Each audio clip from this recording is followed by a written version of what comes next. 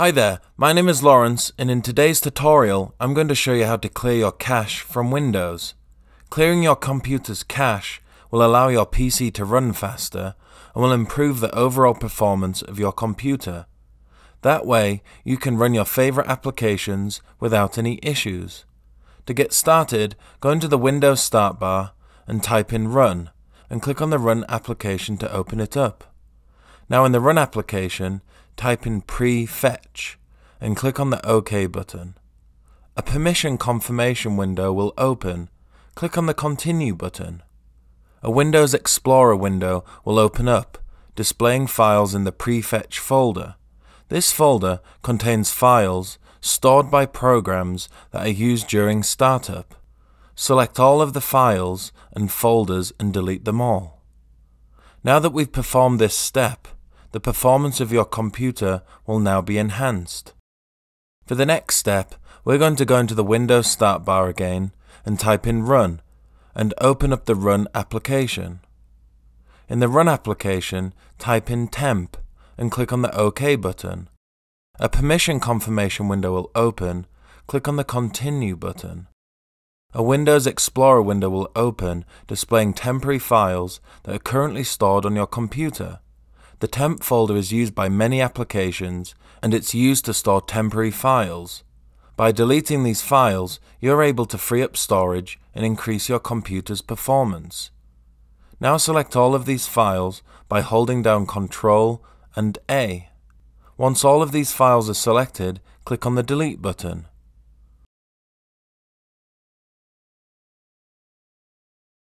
For the next step, we're going to go into the Windows Start bar again and type in Run and open up the Run application. In the Run application, type in %temp % and click on the OK button. A permission confirmation window will open. Click on the Continue button. A Windows Explorer window will open, displaying another location where temporary files are stored within your computer. The files within this folder are not needed, and they're automatically created by the applications on your computer. Now select all of these files by holding down Ctrl plus A. Once all of these files are selected, click on the Delete button. If some of the files are currently in use by a running application, then you may not be able to delete them. This is totally fine, and you can skip deleting them. Now for the final step of deleting the cache and junk on your computer, you'll want to go into the Windows Start bar again and type in Run and open up the Run application. In the Run application, type in Clean MGR and click on the OK button. The Disk Cleanup dialog window will now open up. If you have more than one disk drive in your computer, you'll be asked to select a disk drive. The C drive is the standard disk drive that is used on computers for storing cache and junk files, so feel free to select that disk drive if that window comes up. From this window, you'll want to select all of the options that are displayed. As you can see, we can clean up things such as temporary internet files, recycle bin, temporary files, thumbnails, and much more. Once you've selected all of these options, click on the Clean Up System Files button.